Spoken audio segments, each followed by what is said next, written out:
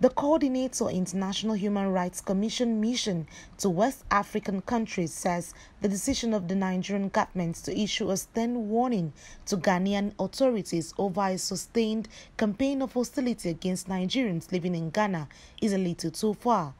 Both countries have been at diplomatic loggerheads after Nigerian businesses in Ghana were recently shut down over a requirement for each trader to have a minimum of $1 million foreign equity. Coordinator Friday Sani, who is the country head of the organization in Nigeria, believes the approach by Nigeria smacks of a diplomatic protocol breach, more so as Ghana has insisted that the requirement applies to all foreign-owned businesses in Ghana.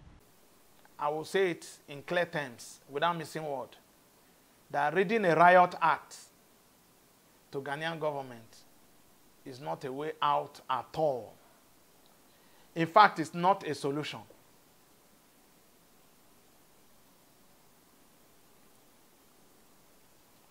Those in government has always described Mr. President as a man who does not react quickly to issues.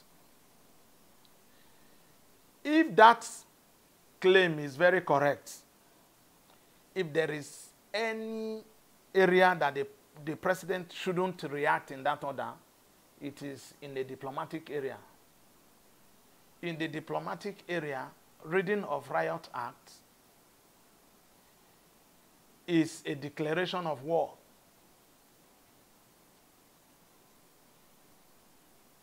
Which I do not think that as an organization, as a representative of an organization that promotes global peace, we will not be in support of it.